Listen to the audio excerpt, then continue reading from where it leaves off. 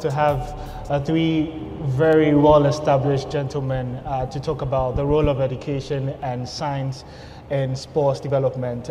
In a previous talk, we heard about what we can do in terms of sports development, and one of the standout key that you could take from that is the fact that we need to have a vision. And you could also tell that we do have talent here in Africa, but one of the stumbling blocks we've experienced in the past few years is education, and that is a very important tool. Let me start with you, Dr. Pambo. You've had the opportunity to work with different people in the facets that when it comes to your role of work and what you have to do. Would you say that the quality of people that you work with in the different aspects, different countries, different continents is telling? And could you shed more light on the difference that makes in terms of the end result? Thank you so much, and welcome to everyone here. Great job done by the previous members of the panel.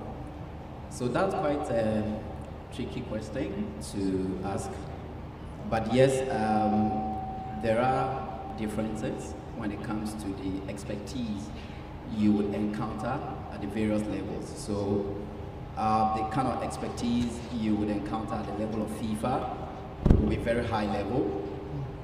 If you drop, yes, another high level. If you come home, there is another level.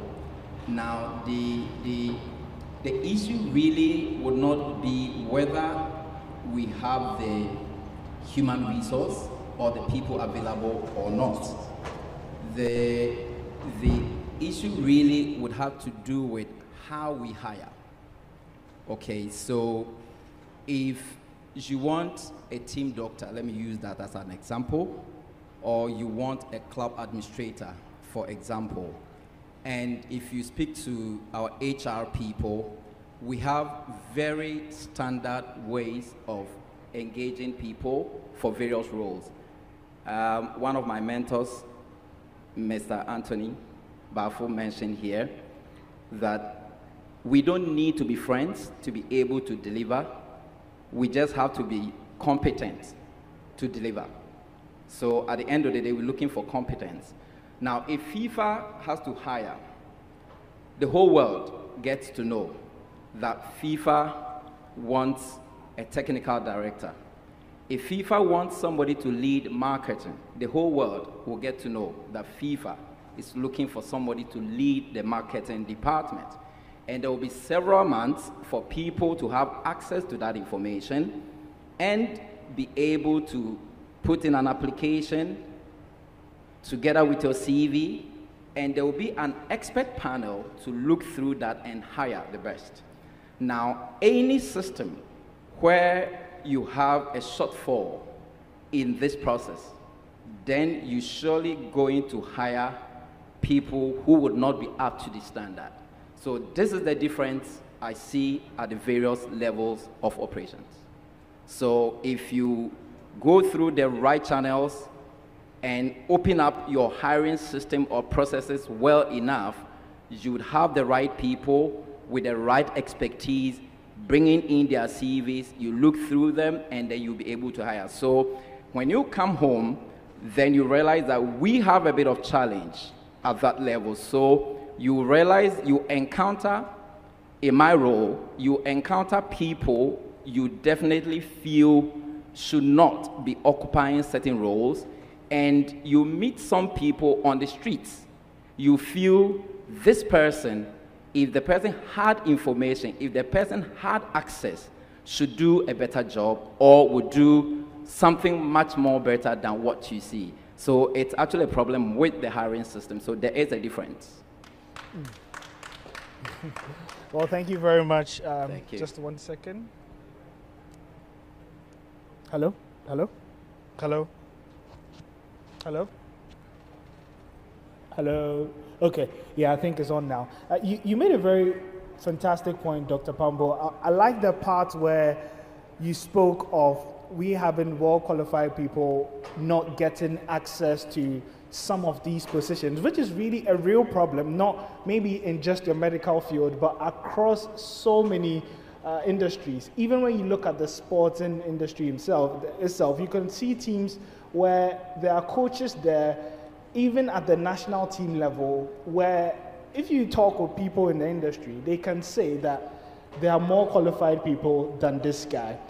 What do you think is the root of such a problem? Is it really a case of the information not reaching out there? Or then again, is it a mindset that we have here that some opportunities should be limited to just some people? Right, so you used one word that kept running through, which is the mindset. And I dare add another word, I think cultural, okay? And it's not a sports problem, to be honest.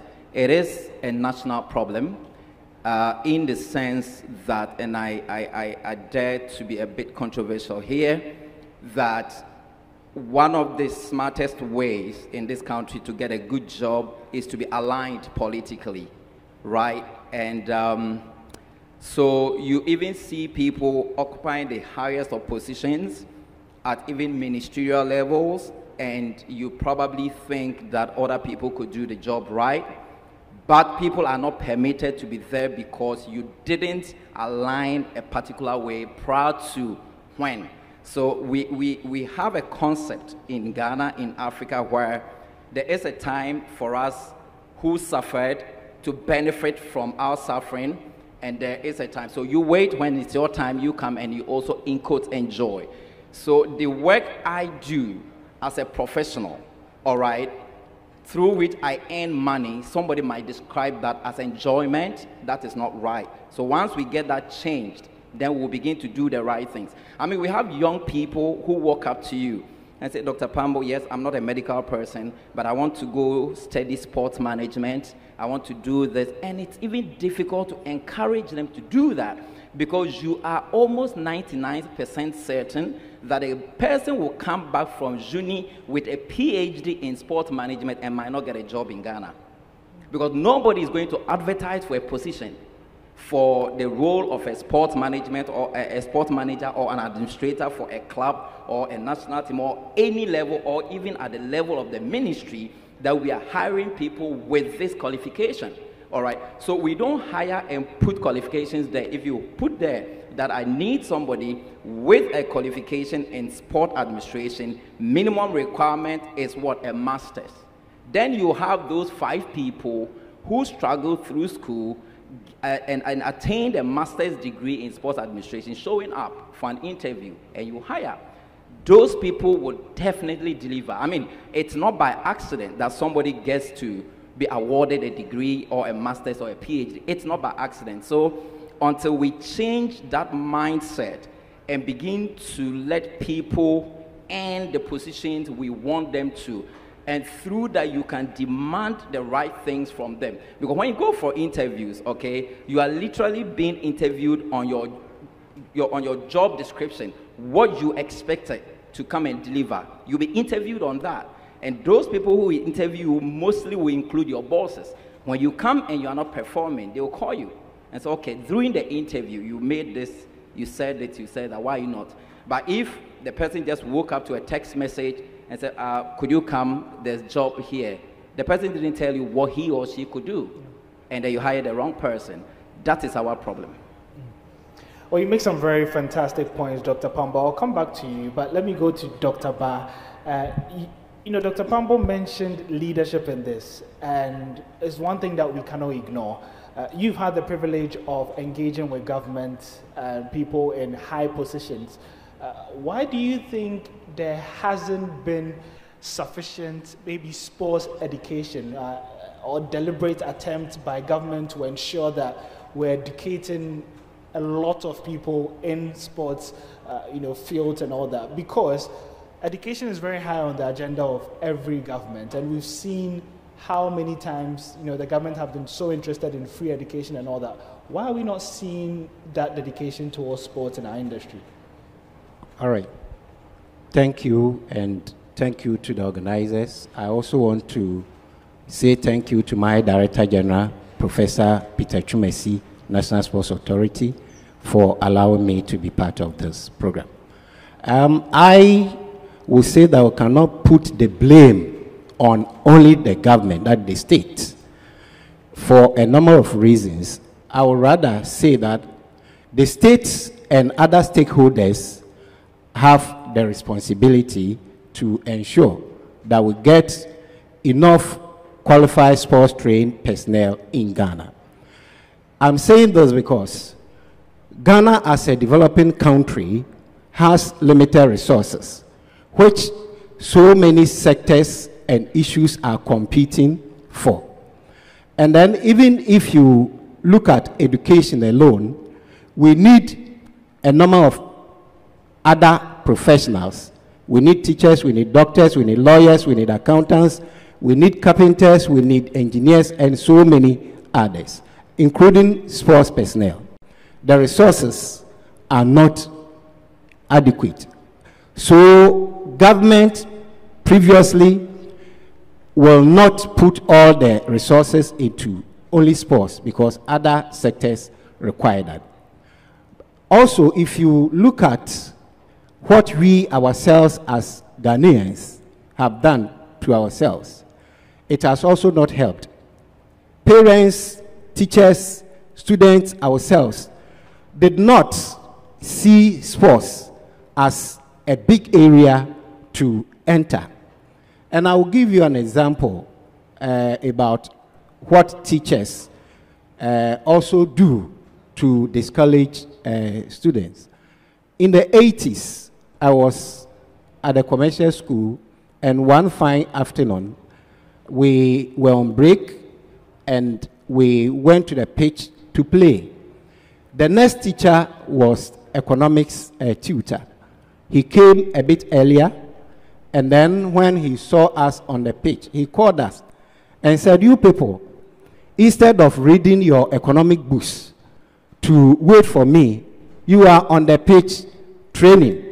And I can assure you, no matter how hard you train, you can never play for Kotoko." That is what he said. You can never play for Kotoko. What he was trying to say was that we should concentrate on our books instead of sports. That time, some of us who loved our books more than maybe sports didn't see anything wrong with that.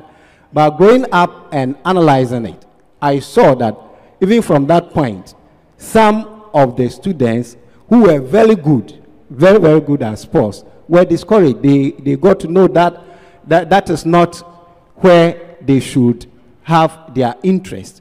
So we as citizens have to know that now sports is a multi-billion-dollar industry, and it is good for our nation, it is good for Africa, so we should encourage people to venture into it.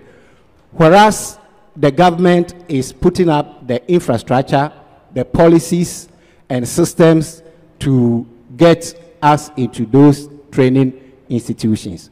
So for now, this is what I will say. Thank you. You do also make some really fantastic points, especially I love the mindset and the mentality point that even from a young age, you must not discourage young people to see sports as something of an amusement or something for fun. And sports has developed over the years and has become a tool for socio-economic development. But you speak of government playing its part. We'll come to the private sector much later, but you speak of government playing its part in terms of infrastructure, policy development, and so on. Do you have any idea of any plans or rollouts that have taken place so far in terms of maybe are there any policies, are there any specific plans that government or the National Sports Authority are taking to ensure that in the next 10, 15 years, we would see a lot more people be encouraged to get into the sports industry? All right, thank you. As I'm talking, as a country, we are about launching our national sports policy. The national sports policy, when it comes out, will look at the area of education and training. I will mention about 2-3 chapters I know in that document, which is yet to be launched. For example, we have a chapter talking about foundation sports. And this foundation sports is going to talk about sports and education, the physical education that we have at our schools, basic schools and secondary schools. It is also going to look at our educational institutions and how they can help in training and development of our sportsmen and women, and then the communities where we have the talent. Another chapter is looking at talent identification and development. And here the focus is going to be on scouting and nurturing, and then development of these young talents when they are identified. And there is also another chapter looking at training and development of personnel, both technical and administrative and management personnel. So all these are part of the document which will come out very soon. But even without that, we have the Sports Act 2016, Act 934, which has governed our sports industry in this country up to this level. And in that, you know, we have the sports being under the Ministry of Youth and Sports. And under Ministry of Youth and Sports, we have 3 agencies. We have the ministry, we have the National Youth Authority, then we have the National Sports Authority, and then the National Sports College, Winneba. The National Sports College and the National Sports Authority are there for the education, training, and development of sportsmen and women. So I will say that as a country, we have documents guiding us to ensure that we have adequate development for our sportsmen and women. All right, thank you very much. You did mention University of Winneba, so it's a good time to go to Dr. Sarpong. We've seen your institution take sports very serious in the past few years. Can you throw more light on how it began, what are some of the courses that you take, and also, most importantly, why you think a lot more other schools, not just in Ghana, but Africa, are not following suit and giving a lot of attention to sports courses, especially at the tertiary level? Right. Thank you very much for the opportunity. I'll say I'm very much grateful to the organizers and everyone.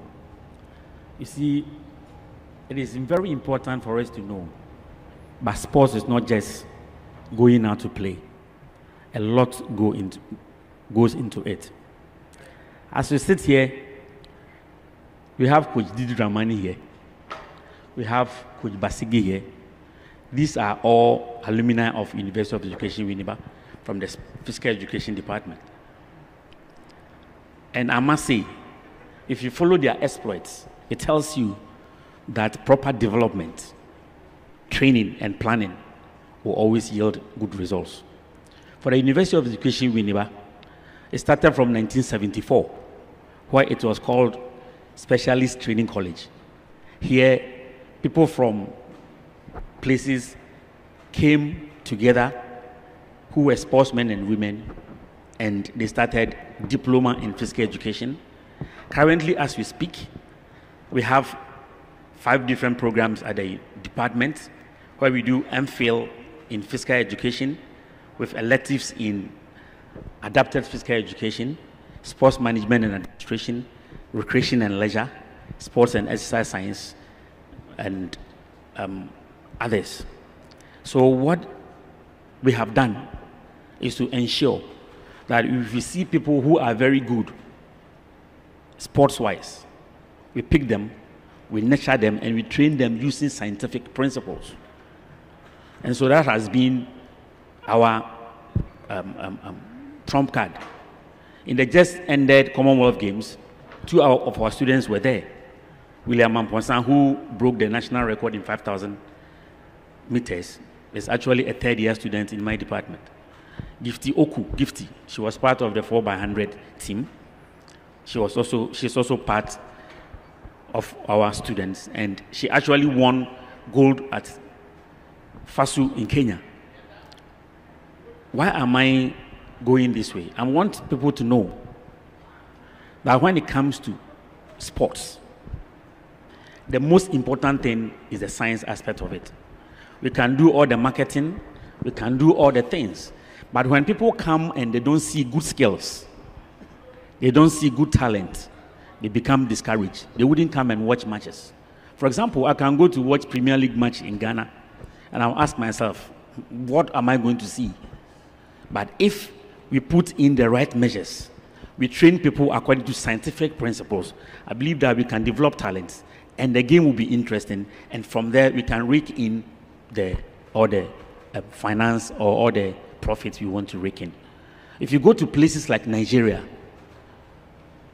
one thing we must know, that for every university, they have stadium. I did my PhD in Nigeria, University of Ilorin. It's one of the best universities. They have their own stadium. They have their own indoor facilities and all that. And they do scientific training. We had FASO recently, American University of Cairo. They were the best. They won several medals because they have taken sports science seriously. So for me, I think that the way forward is for us to understand the scientific aspect of sports so that we can train our athletes well to meet current or modern trends. That's a very well put answer. I really like the inclusion of science in everything that we do when it comes to sports. Especially it helps us become more efficient in our decision making and all that. But I also want to find out from you, there is a seeming gap developing where we're seeing people pick up positions or executive roles, but the experiences and knowledge that they are coming from is not necessarily from primary sports education. So for instance, someone will be working in a sports management field, but they didn't necessarily pick up the education in sports management. They're applying general business concepts, or they did a general business course in school, and they are occupying sports positions currently. What's your overall assessment, and what do you think could potentially be the dangers in having people who don't have that qualified sports degrees filling up these positions and making decisions for us all? Well, the answer is obvious. When Dr. Baah was speaking, he was talking about a teacher who was saying that instead of reading your economics books, you are playing football. We all know how many times people cry when Ghana plays matches and lose. But the problem is, like Dr. Pambo also said, we don't have a lot of opportunities. And so somebody does maybe general administration and then veer off into sports because we believe that they can apply the principles there. But you see, if you do general administration, it is not the same as sports management and administration. There are specific courses, models, and concepts that you need from sports management that will help you to become a better manager of sports. All right. So for me, the right way to go is to ensure that we let people know the career pathway we have in physical education and sports so that we can train them accordingly. And that is why I believe that the time has come for us to restructure curriculum, okay, so that they will fall in place with current trends. Because if I am a coach, for example, I'm supposed to know about the workings of the human body. But I found myself as a coach because I was just a former player. All right? But I don't know so much about even how to find the aerobic capacity of my athletes. I train them anyhow, I feed them anyhow, and they go to the field and play. The next morning, they are all broken down. You see? So for me, I think it is obvious that if you don't put the right people in the right places, we are not going to get it right. So the good thing is that we must restructure our curriculum. And that is why we believe that those of you in the media should let people know. Because Mr. Bafu was surprised to know that we do sports management in Winneba. Even at the UCC, they do sports management at the PhD level. But how many of us are aware of this? Because we don't take sports serious. We believe that sports is just running, throwing, and all that, but a lot more go into that. So I believe that the time has come for us to make the noise about this, and once the right people are trained and put in places, we can get it better. Well put, sir. But I really love what your school does, especially alongside UCC. I interviewed Dennis Kosa of Heart of Oak some months ago, and he mentioned that he also did his bachelor's in health and physical education at UCC, and that was actually how he got the opportunity to get into the UCC team and play for Busia Drafts and play for his dream team, Heart of Oak. And so there is always a way once you find yourself in the industry. But let me come to you, Dr. Pambo. The conversation is gearing towards the need for science right now, if we're looking forward. Maybe unfortunately, as things stand, we have leaders who don't have much appreciation for the inclusion of data and science in some of these decision making. And as a result, we've had a bit of chaotic moments in our industry that we don't have to mention. What do you think is the way forward? Is it a case, I want you to look at it from short term and long term. How do we address our leaders up there right now who don't have the appreciation for science? And then in the grassroots, how do we ensure that we develop people who also grow up with that appreciation for science and sport? Thank you very much. So to continue from where I left off previously, so one of the things which will influence the quality you would have at the top would be the size of the purse you take into the market, or the weight of the purse you take into the market. So I have done things for FIFA, and I know how you get compensated. I've done things for CAF, and I know how you get compensated. I've done things for GFA, and I know how you get compensated. And I've done 3 things for almost all the clubs in Ghana because they can't compensate. So if I'm worth who I think I am, and you put out an ad there wanting someone, salaries negotiable, all right, and backdoor, I get to know the weight of the purse you hold in, you wouldn't get some quality. So that also is a signal that we need to invest heavily in sports and be patient enough to know that we would reap over a period of time. So we should be mindful, because the experts we see at those levels are not just there because they are experts. I mean, they have families back home to take care of, and whatever they've invested in themselves, they expect to reap accordingly. And then we need to be mindful. Now, to come to people appreciating the science of sport or the medicine of sport, I think we have said it severally in this country. If we keep ignoring the very technical aspect of sport, and when I use the global word technical, it includes sports science, sports medicine, coaching and everything, the science aspect of it. If we keep ignoring that, we wouldn't excel the way we would want to. I have encountered quite a number of administrators and managers who are very reluctant to put in money when it comes to the sports medical side of things. When I came back after training, I was very zealous when it comes to organizing training programs for the physios, the mazes of the various clubs, and we're not getting the kind of results we wanted, because when they go back to the clubs and demand of their team managers that we need this amount of money, or we will need you to buy cold spray, I mean the one we run on the pitch and even use on players, all right, they want some amount of money to purchase those things. The managers and administrators at that point didn't even appreciate it. So we started inviting team managers, some club owners, some coaches to some of our training sessions. And then it made life a bit easy for the physios and the mazes who were attached to these local teams. So if we get those right people to appreciate that the technical aspect, the science aspect would help us win, then we will be able to go far. So yes, it starts by hiring the right people, and then also the already existing structures like we used to do at the FA level.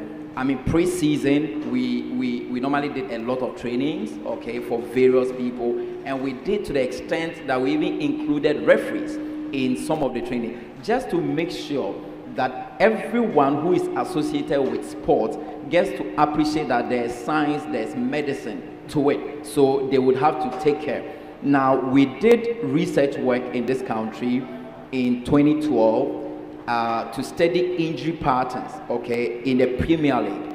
And we noticed that we had a lot of ankle injuries, all right, and it was the leading, injuries, the leading set of injuries we had in our Premiership.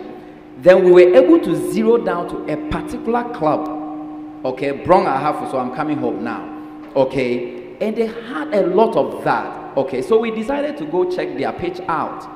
And Owuraku, trust me, if you walked 100 meters on that pitch without being tackled, without a ball, by the time you finish the 100-meter walk, you would have to sustain an ankle injury yourself. So we just needed to point that out to the coaches, point that out to the club administrators, that, you know, it just needed to fix a basic problem here, or better still, change even this venue. I mean, whoever licensed that venue to host Premiership games was another thing altogether, you know. But we were able to educate the owners of the club, the coaches, to appreciate that week in, week out, you are losing players and losing matches just because of this problem. Okay, so if it gets fixed, so you invest some money in fixing this pitch, all right, you get players playing longer. You wouldn't spend money fixing injuries, and some of the injuries will become chronic, all right? Fast forward, seasons to come, I think they tried to do something about it, and they saw some results.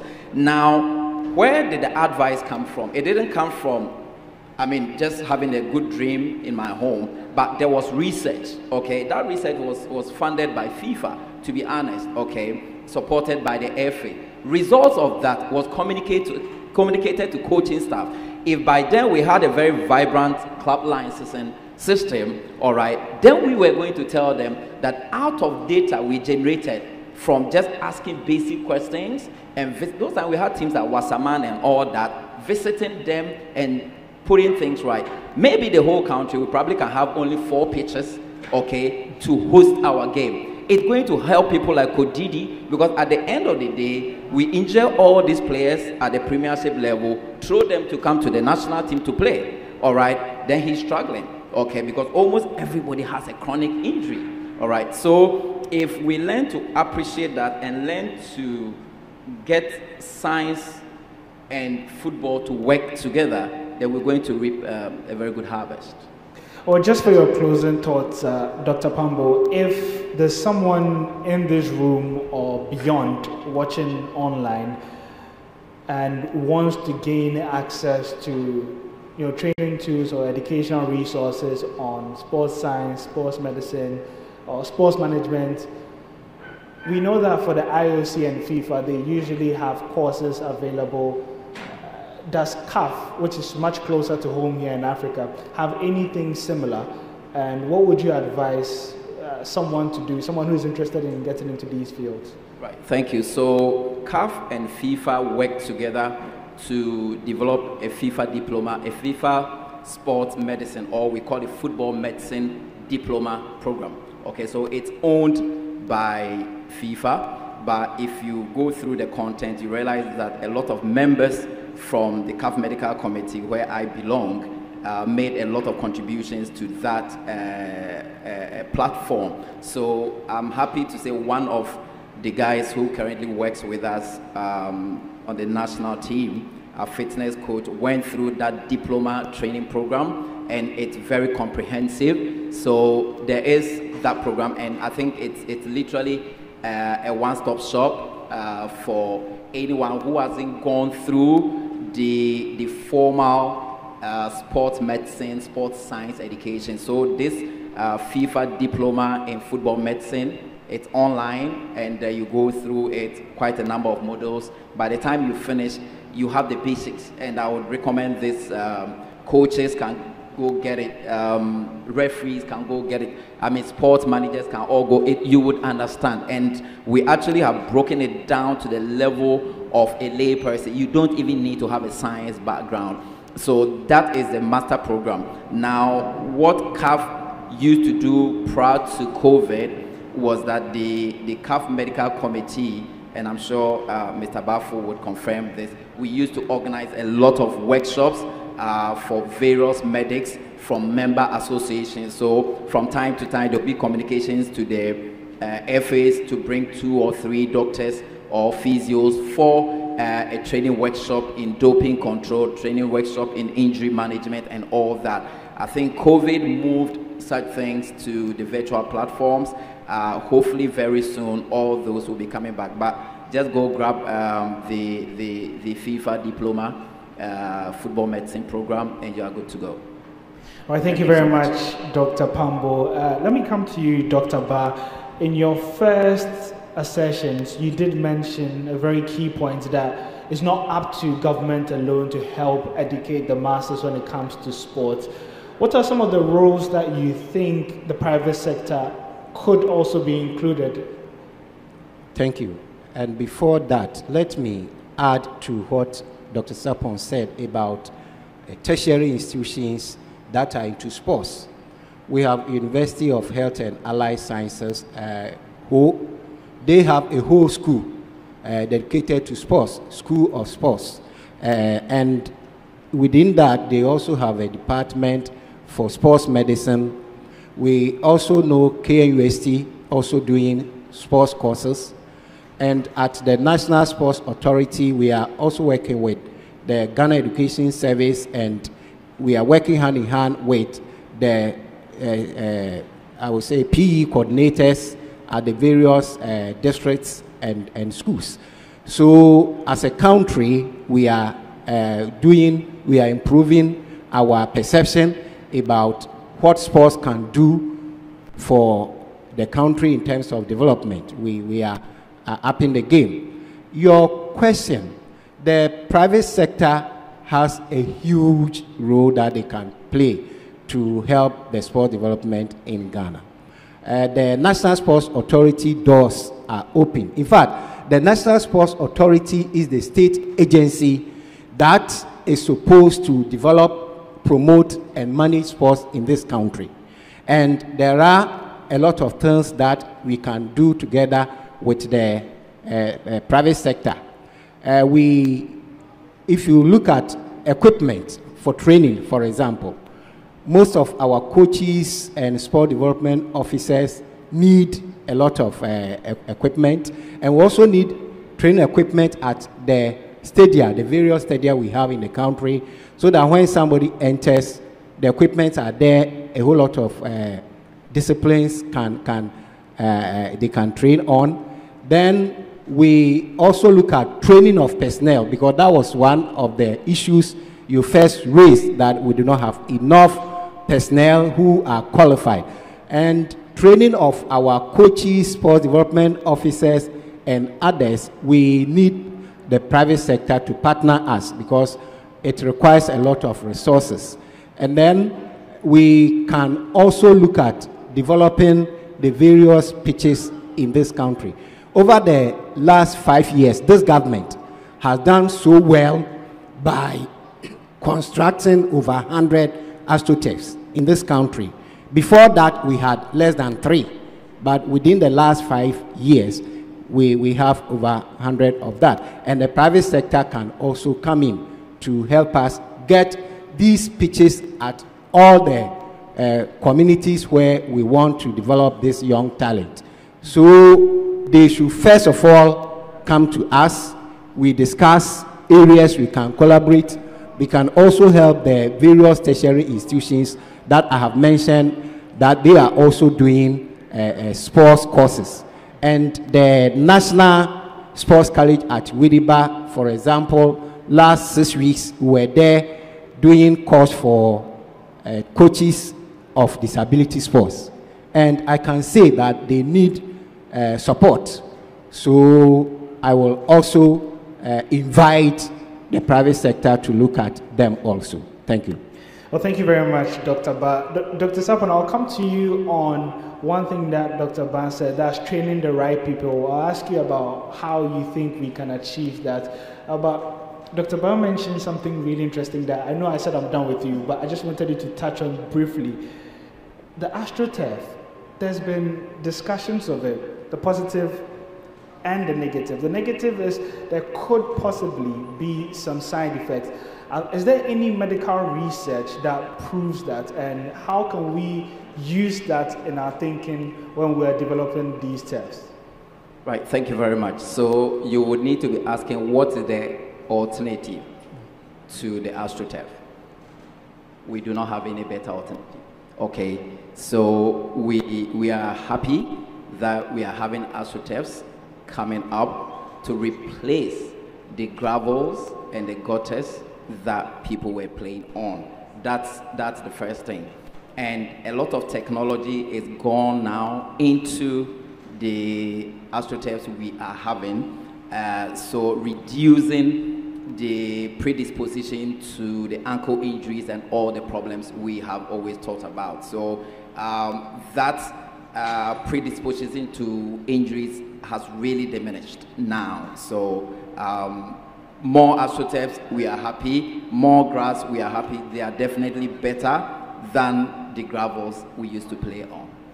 All right, thank you very much, Dr. Pambo. But just to wrap up this panel discussion, let me end with you, Dr. Sarpong.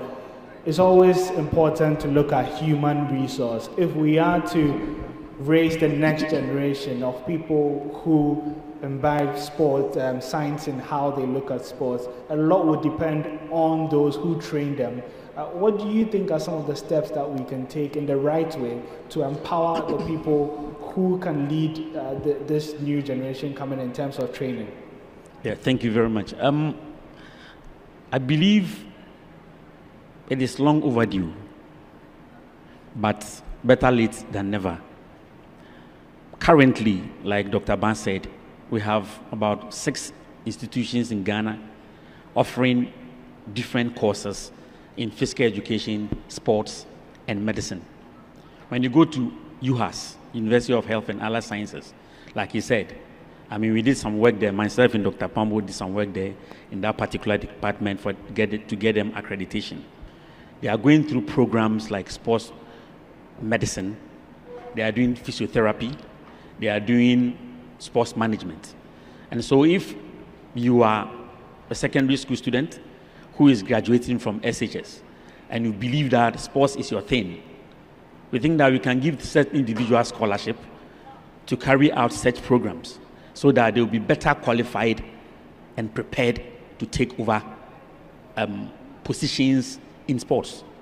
One other thing I want to say is recruitment.